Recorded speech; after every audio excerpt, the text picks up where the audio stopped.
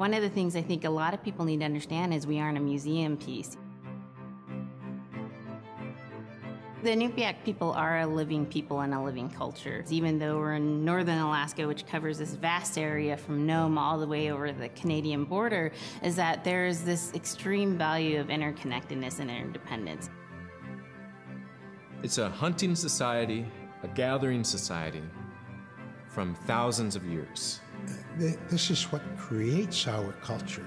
That special relationship between humans and the natural world and the animals, and that it teaches you how to have a society that doesn't do too much harm to the world.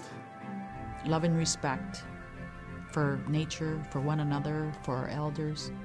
Very, very fundamental value, key to life.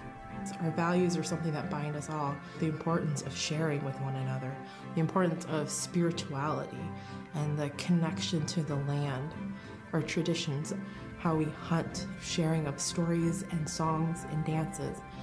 I'm Inupiaq. I'm from the Arctic Ocean. I am Inupiaq. It's very important to me. It's who I am as a person. And we're very proud of who we are, and we want to continue that.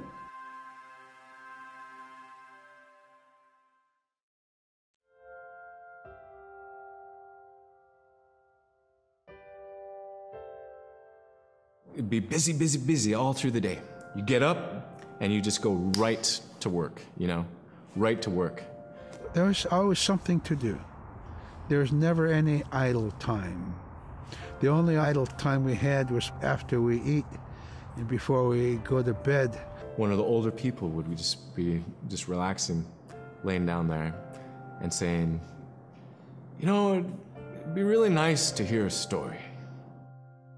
And then just organically, someone would just start telling a story. Storytelling for the Inupiaq people is very important because it not only created that sense of community, but is a way to pass on wisdom to the next generation. It was like TV, you know? It was just like, it was as good as anything, any movie you've ever seen. And the storyteller told it so clearly that it was just as powerful as any of the greatest movie blockbusters you've ever seen. There was a reason behind the stories that we were told because they held traditional knowledge. They held things that we might need to know in life, whether it was about how to find food or how to survive, or it was about well-being and the importance of connecting with people and being a good member of the community. We all do stories. We all live in stories. We all tell stories to our friends. And they need to be told. They need to be heard.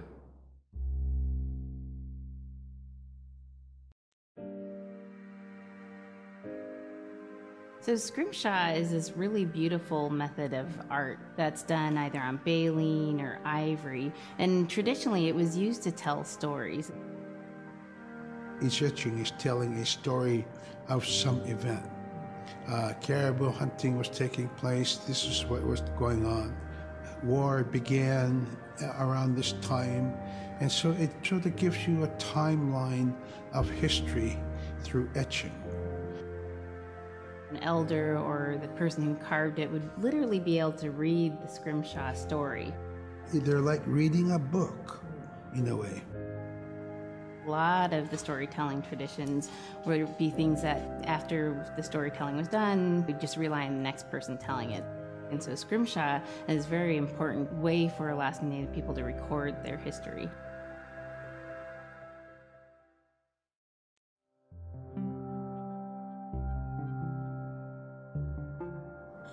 When I was growing up, my grandpa had a pet white fox. If you're a good friend with a fox, when there's danger abound, they try to keep you from getting into trouble. They pull tricks here and there, and foxes are like spoiled little kids in a way. When you let her out, she'd go prancing out in the snow, jumping in the air. I know she was happy then. Come running at me and jump on my chest, knock me backwards, lick my face, and I try not to let it. So that was my memory of my grandpa's pet fox.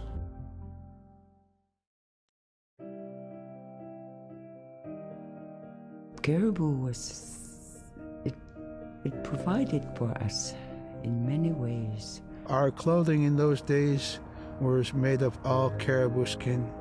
I grew up wearing caribou bands, mittens, caribou skin mattress, blankets. Some people had boots that were made with wolf leggings, sealskin sole bottoms. Baleen was shaved to make insoles. They kept us quite dry and warm as well. But the caribou skin clothing was the best. We would get as many yearlings as we could for our outer clothing.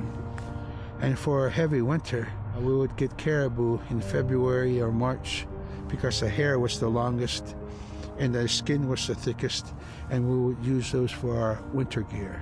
With that stuff on, you could sleep outside in 50 below and it wouldn't bother you a bit.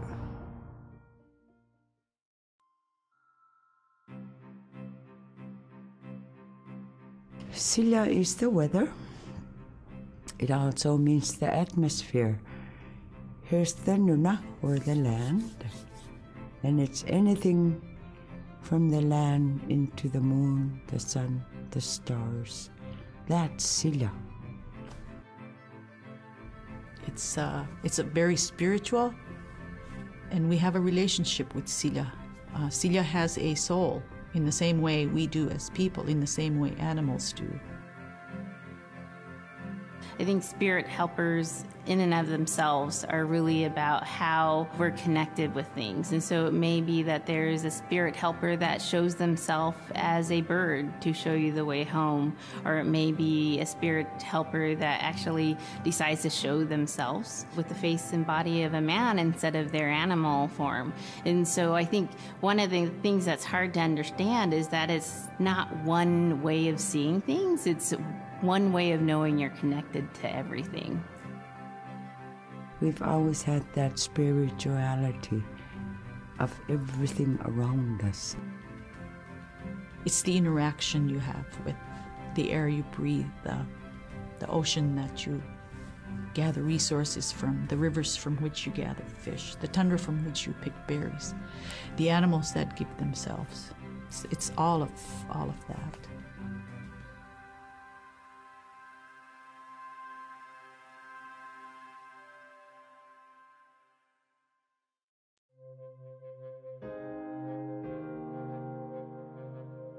In the winter, when we were traveling, we didn't build sod houses, we built snow houses.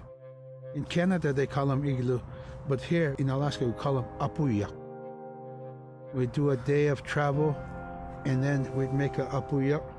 The next day, my father would set traps, spend the day there, rest the dogs, give them something to eat, and then the following day, we continued to the next place.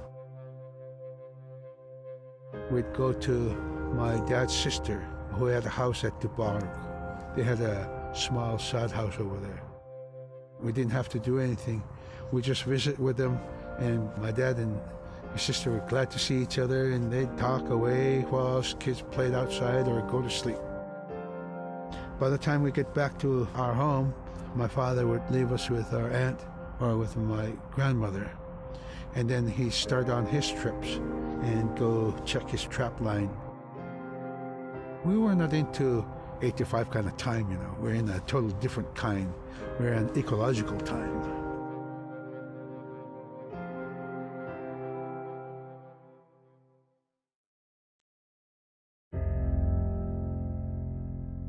Drum is something that's common to all cultures in Alaska.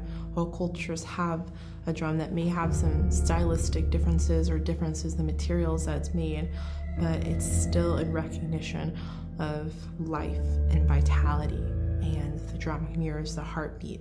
And when you continue drumming soon, it will be in line with your heartbeat, because that's what it's supposed to be, the heartbeat of the community, and it symbolizes vitality. And it's the most tremendous feeling to be in a room and to have one long row of all the drummers and to have that feeling of unity, everyone beating in harmony, the drum beat in unison. It's the most beautiful feeling. And to know that you're connected, you're on the land that you are connected to. And even if you grew up outside of the community, that which is in you comes from this area. And it's the greatest feeling.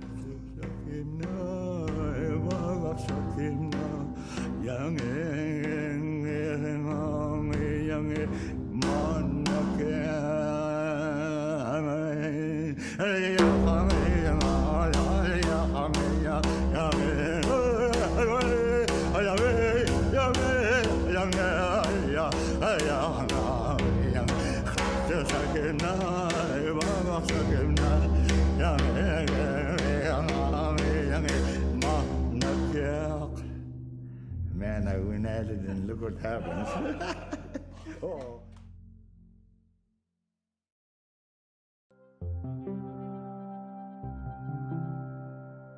They're just like other people. They just happen to be very small and extremely strong. These are stories that are common throughout Alaska. It's normally that people are size from your elbow to the tips of your fingers, and they possess superhuman strength. So they may be tiny, but they can carry a whole caribou. And if you go up north and you talk to a number of the people in the community, they'll talk about having seen the little people. There's a place at home that we know, but we don't profess it to anybody. But it's not like the boogeyman. They can be mischievous, they can be ornery, or they can be helpers. And every now and then, we might have the opportunity to see them, especially if they want us to see them. The fact that it's across Alaska really tells you something about our history and how we interacted with nature around us.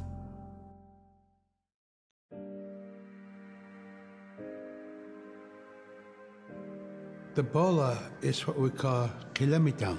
And the kilamitan is made out of braided sinew tied out to some heavy bone which you could twirl. In my case, we're catching ducks. When we're out whaling, sometimes the ducks start flying. And they're good for duck hunting. If you're a whaling crew, you can't make too much noise, so you can't use a shotgun for getting some duck soup handy, So bola was a really handy weapon to use for catching ducks. The ducks fly in, you throw it up and tangles up the bird, and down they go.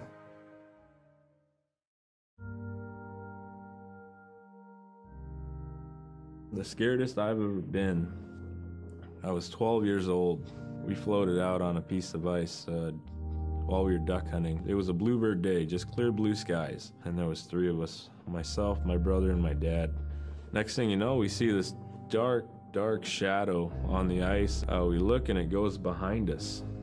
So we all jumped up, startled, and my dad, he started running. We got back to the ridge there. The ice had fractured, cracked, and broke off, and we were floating away. We were drifting. It was close enough to where my dad would have made it. He stopped and he thought about throwing us across, and if one of us was on the other side, we would be split up. So he stopped, and he just so happened to have a cell phone on him. 911 didn't pick up. That's the worst feeling in the world right there. 911 did not pick up. So he left a message because they record their calls. Once he had relayed that information, his cell phone died. That was the scariest moment I've ever had in my life. We were floating away and I thought we were left for dead. He kept calm during this situation. He's bringing out everything positive in this case. I'm crying, my brother's freaking out. It went from clear blue to dense fog. Within a couple hours, we heard the chopper flying around, so they must have gotten our message. We thought we were saved, and then the chopper sound went away. So we lit some of the sled on fire. It's plastic. We thought black smoke in the fog would create some kind of marker. Chopper pilot had mentioned when we got rescued. You could see a glow in the fog, and he slowed down there, and sure enough, as soon as he slowed down, we got within visual. That was definitely the scariest moment of my life, was floating away and not knowing what the outcome was going to be.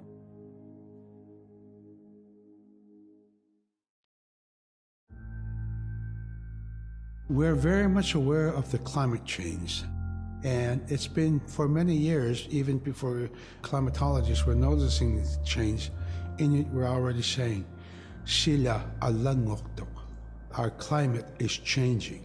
If the heat is going the way it is right now, for us it's going to be pretty bad. Different birds are coming, and they're coming earlier, and sometimes rain is more than what we want, because when there's more rain, we know it's going to melt the permafrost. In my time as a young whaler, when I was 9 years old, we're hunting from ice that was about 25 feet thick. And there was giant icebergs already floating, coming by. That was the first signs of a changing climate. Ice that never broke before was now moving. Now, here it is 50 years later, we're hunting whale from ice that's 18 inches thick. There's no more thick ice. It's creating a malfunction in our whaling season, is what it is. Actually, more than that, all seasons in general. I think we are more scientists than more people will realize.